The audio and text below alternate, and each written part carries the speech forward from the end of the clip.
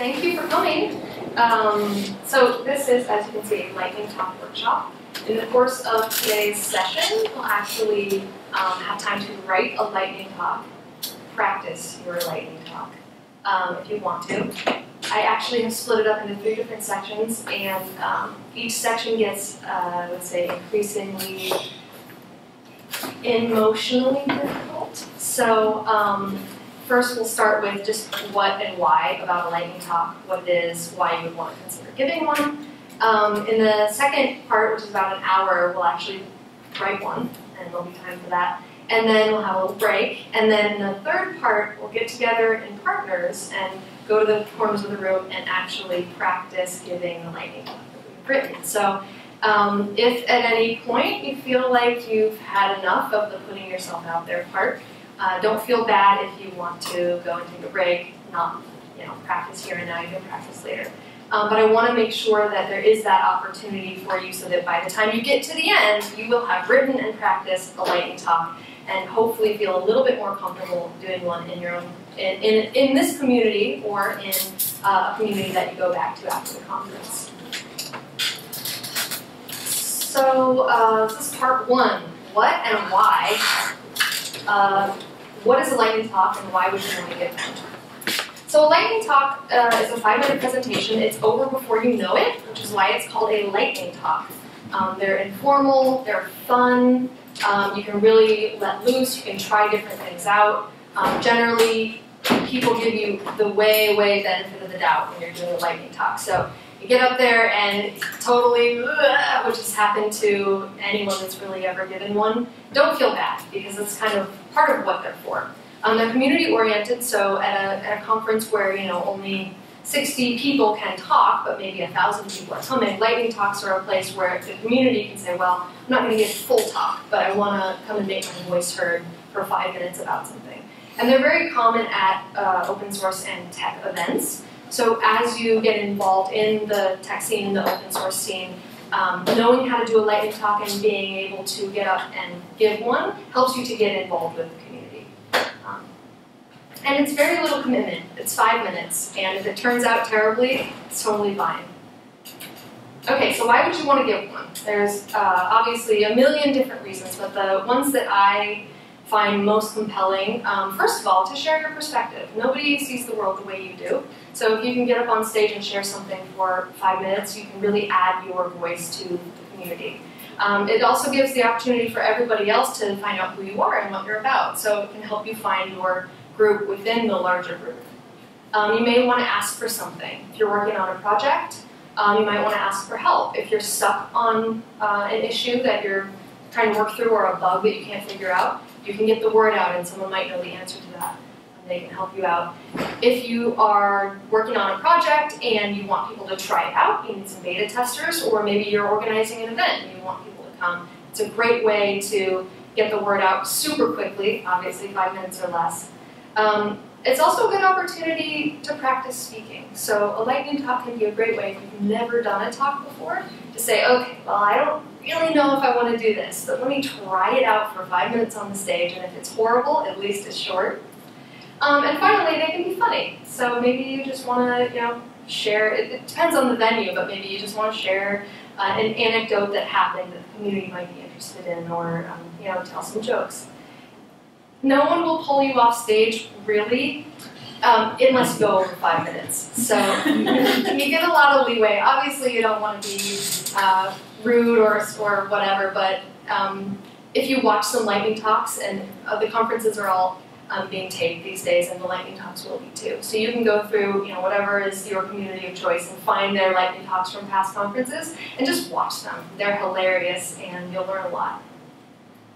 Okay, so for prepping for a lightning talk, first thing you have to think about is the audience. Who is it that you're speaking to, and what would be something they would want to hear about, or that you would want to share with them?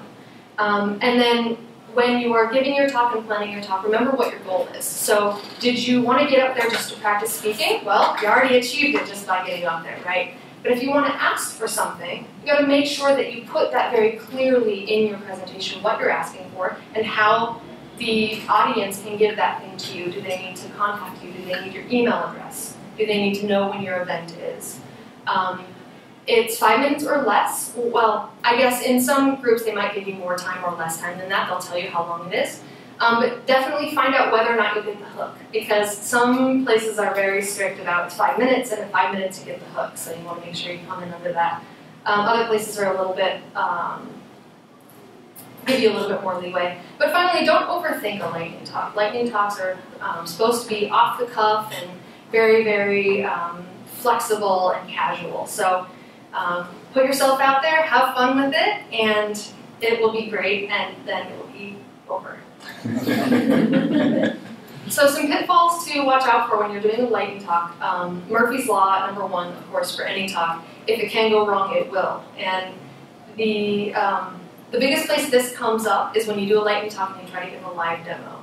So you'll be like, oh, I'm just going to like show you how it works. And as soon as you get up there, the internet doesn't work, or the thing doesn't load, or someone's pushed some changes to the code base and it actually doesn't work right now for this 5 minutes that you have to be on stage. So when you're considering doing something that has some moving parts, try to make a backup.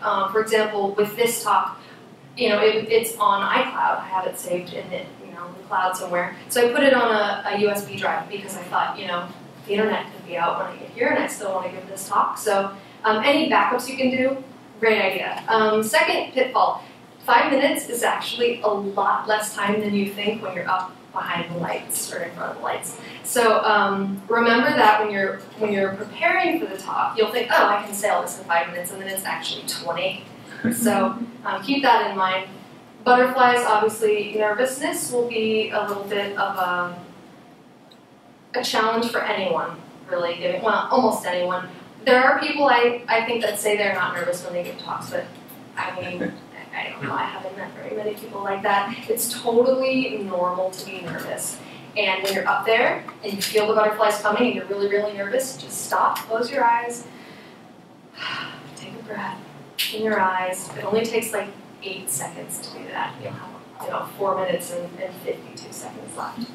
And then finally, pitfall is not having a call to action. So you want to make sure if there's something that you want out of it or something that you would like people to do after hearing your talk, make it very clear to the audience, this is my project. Okay, thank you so much for hearing my talk. Please go to my website, download the demo, and leave your email address for our newsletter. So they know exactly what it is you want them to do, and if you give them all the information, then they can go and do it. Okay, so I would like to share an example lightning talk from PyCon US last year. It's a great talk by Philip Kwepchek, and he's a Python community member. He's an open source contributor, and he's the organizer of the PyCon in Poland, which is PyCon PL. So he's doing a lightning talk at PyCon last year to tell people about PyCon PL, which is coming up, and he wants people to come. He's the organizer. Okay, here we go. Our next talk in the quest for Python world domination. PyCon will extend to Poland. Philip Kwepchek of PyCon Poland. Are you ready? Yeah, okay. I am Philip Kwepchek, that's my email, that's my Twitter handle, and I will talk about PyCon PL. By the way, it's my first lightning talk in English, but I think that it will be awesome. Okay, I'm coming from Poland. Poland is a country in Central Europe, so it's not so far away from the United States, believe me. Some common myths say that we have bears on streets, but actually this photo was taken in the United States. Why Poland is a cool place this year? So, first of all, there's a PyCon PL 6th edition, and of course DjangoCon Europe Circus edition. I will talk about PyCon PL because I'm the main organizer. So, it will be in October, it will last for 4 days. It will be done organized in a hotel that is situated in mountains. What kind of activities will be there? So talks, trainings, tutorial, lightning talks. And as far as languages are concerned, we are also looking for English speakers. Last year we had about 50% of talks in English, so we are looking forward to make this number even bigger this year. Website isn't ready for this year's edition, but you can follow us on Twitter, and there will be an announcement when the call for papers will run. If you ever visit Poland, there are a lot of local meetups, and as far as I observe, new ones are coming. How is PyCon like? So, very short trip from the first edition to the current one. I will show you some photos, so you'll have an idea how it looks. So, it was the first edition. We had above 100 attendees on the first edition. Then we decided that we changed the formula and moved to a single hotel. So all attendees are in a single hotel that is usually in the middle of nowhere. So after the talks, everyone stays in the hotel, and the socializing and networking continues through the whole night till morning. So it's a good thing. We always choose a venue that is close to nature if someone feels to go and rest. We had very interesting speakers during all the years. You probably will recall some of the faces. We also have musicians programming Python. Probably you know Brandon from yesterday's talks. We do open air lightning talks. Kind of interesting thing during barbecue. Another well-known person, another Python gurus. The number of people keeps increasing every year, so we will probably exceed 200 this year. So on the previous edition we had a cake because we already finished 5 years. So we are kind of major PyCon conference.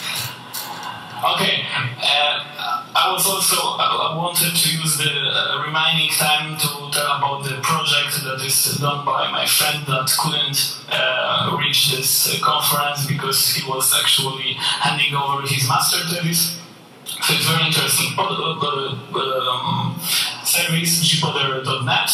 It's a web service to manage your podcast subscriptions, and it's based on Django and CouchDB NoSQL database is used. It's whole open source, so you can join the project, contribute. There are also a lot of desktop and mobile clients that work with this service. Some of them run on Python using PyGTK or PySite. This is how it generally looks, so you can check it yourself by going to gpodder.net.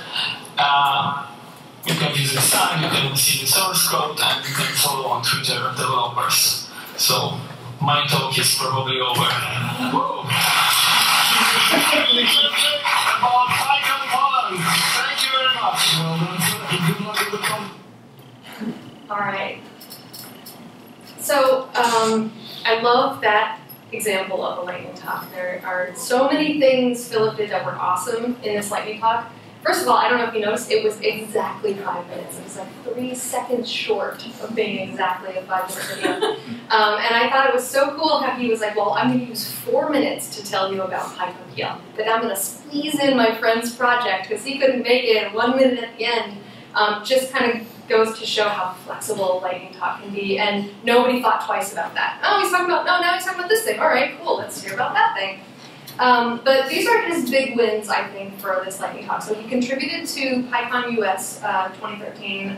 I can't remember if he was also doing another talk, but even without anything else, by showing up and doing this lightning talk, he contributed a lot to the community, and it's still contributing. So here we are watching it as an example. He entertained the audience. He was very funny. He seemed like he was having fun. He promoted his event in Poland.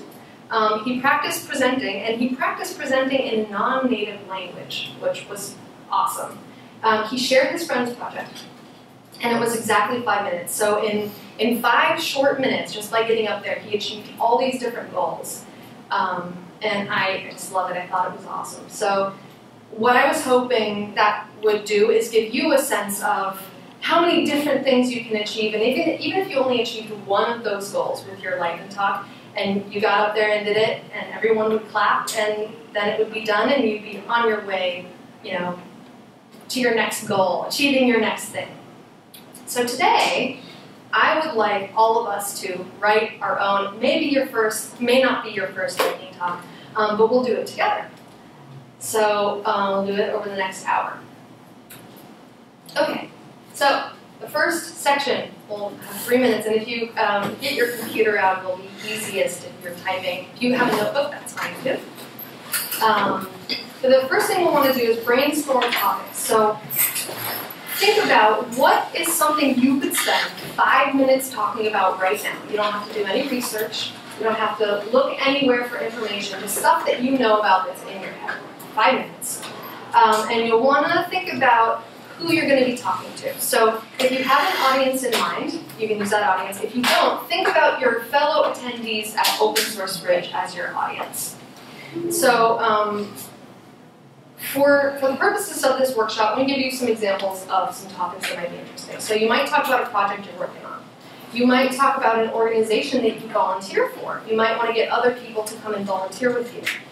You could talk about a book that you read recently. Maybe share why you thought it was good or why you thought it wasn't so good. You could even share a lightning talk about why everyone should own a pet. Maybe you have a cat, you love your cat really changes your life. You might want to share with other people so that they could consider getting a cat. So we're going to have 3 minutes for you to brainstorm a list of topics.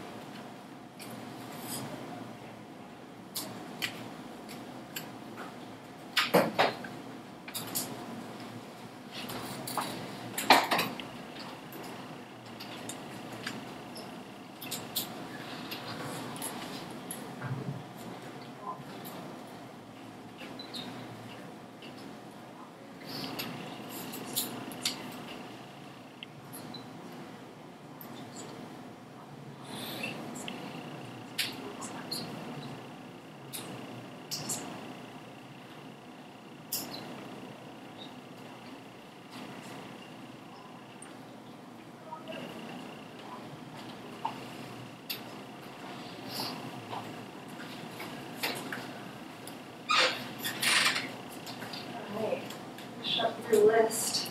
Still working. So now that you've thought of a list of things you could spend 5 minutes talking about, pick one.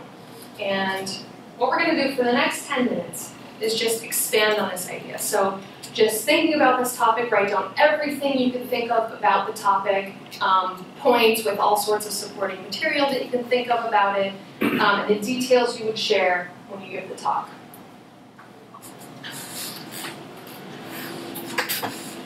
Oh, some examples. In a book, you're writing about a book, I'll start over. Say your topic is a book to read. You can't share the whole book, but think about the main important points. And if you're talking about your project, what details about your project are going to be most compelling to your audience? Okay.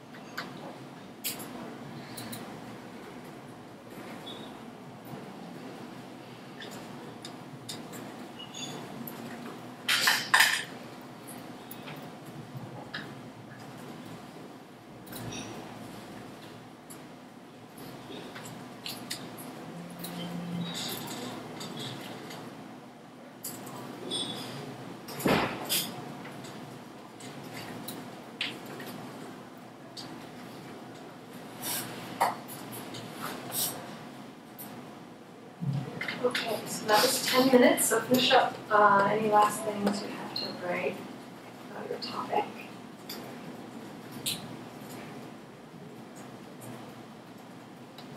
So the next step in my lightning talk process is to take all the things we've written about what we want to talk about in our talk, and I'm going to think about what is the goal.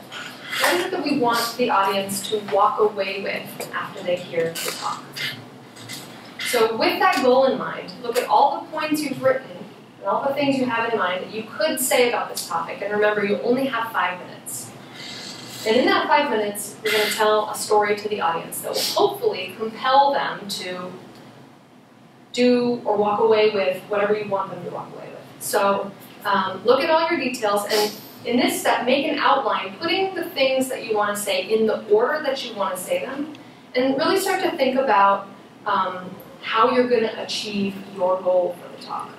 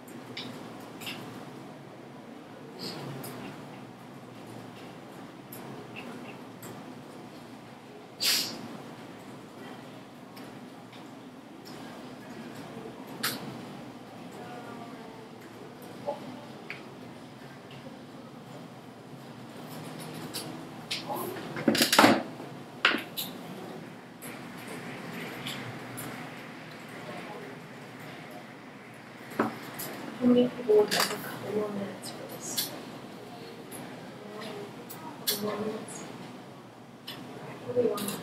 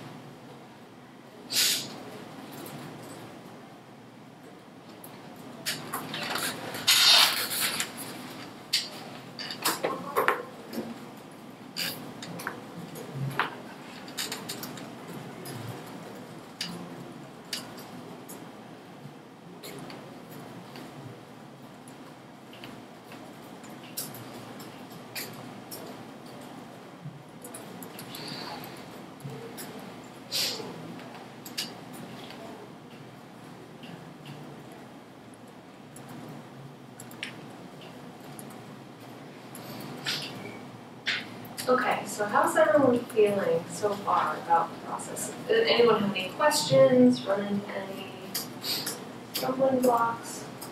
No? Okay. So the next step in this process, is to make sure that you include a very clear call to the audience about what you want them to do. We call this a call to action.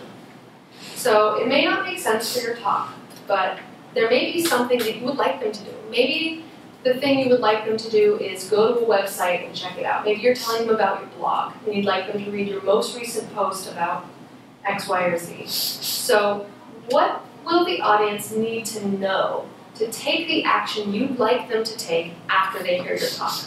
Do they need your email address? Do they need to know the URL of your blog? Do they need to know where your event is happening, or what the help is that you need that you're asking for? Make sure that you tell them exactly what they need to know and exactly what you would like them to do with that information, and figure out where in your talk is a good place to put it. So usually there'll be somewhere that you put it, and then you'll probably repeat it at the end.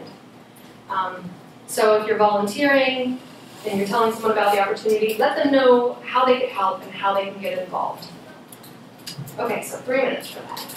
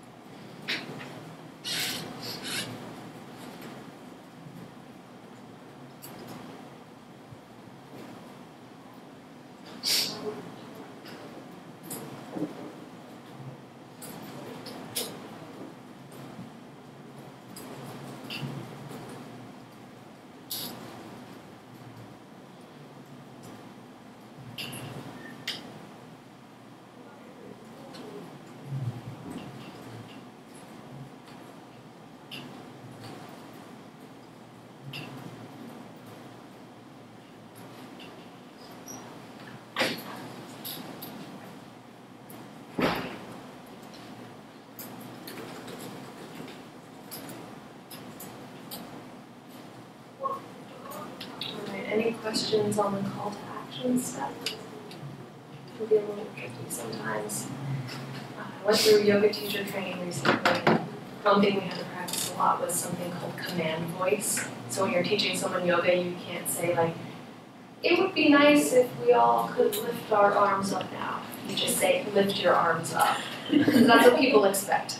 And it can be a little bit difficult to just say, go to my website and read my blog post, because it feels very commanding. But when people are looking to you to give them information, they actually, it's very comforting to hear it like that. So don't be afraid with your call to action to be very clear about what you want them to do and how they can do this thing.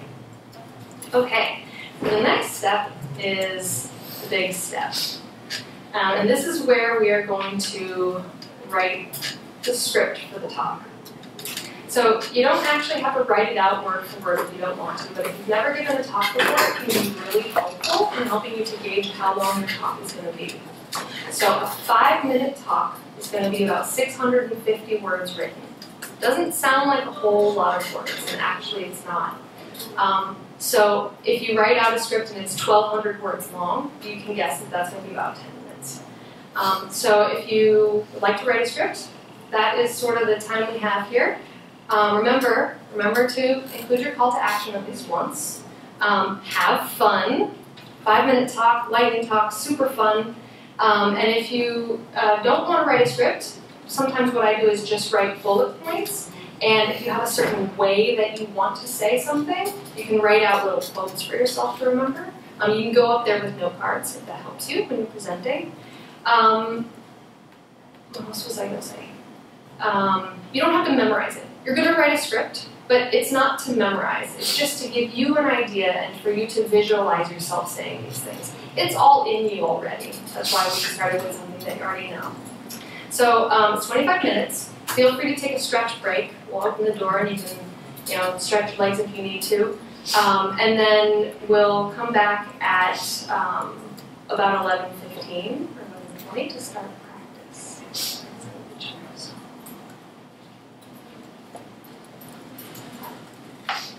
Oh, and if you have any questions, I'm here if you need me. Even if it's just you don't know how to say something in your own talk. It doesn't work out.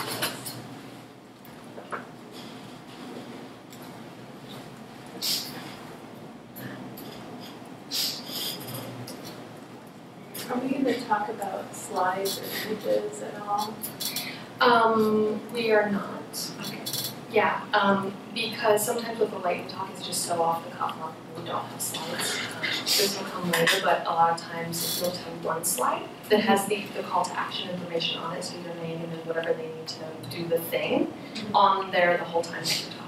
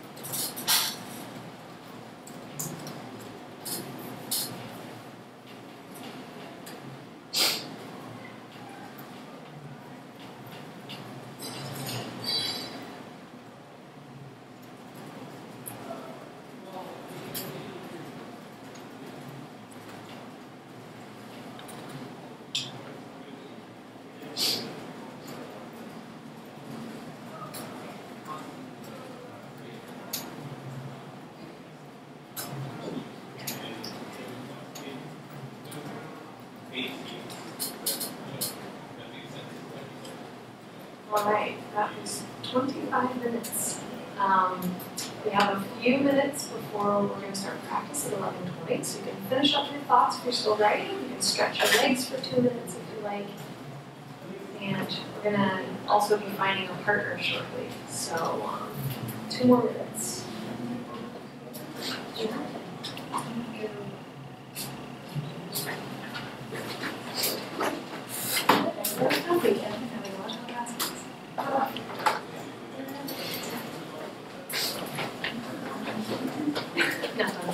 But more of a 10-minute talk. But it's more there than it was before.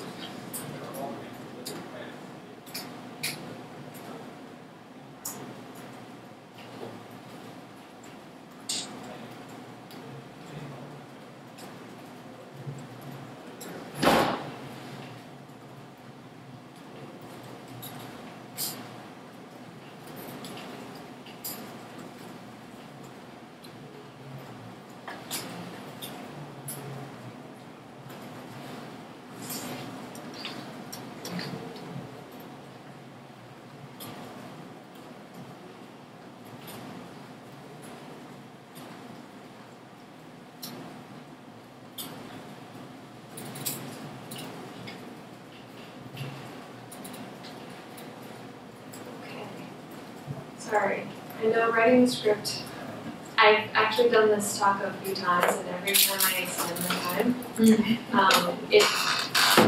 It's a step that doesn't really need to be completed. Wherever you are at this point is a good place where you can use what you have to practice.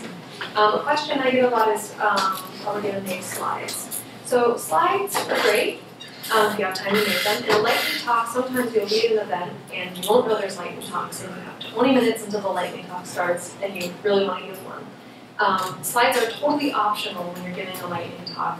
They're that quick and flexible and off the cuff, but usually if you have time to just make one slide and it has your name and the topic you're talking about and whatever information the audience needs to take your action that you want them to take, that can be up during your whole talk. So you can even put that up in a text editor, just your name, your email address, whatever they need to know.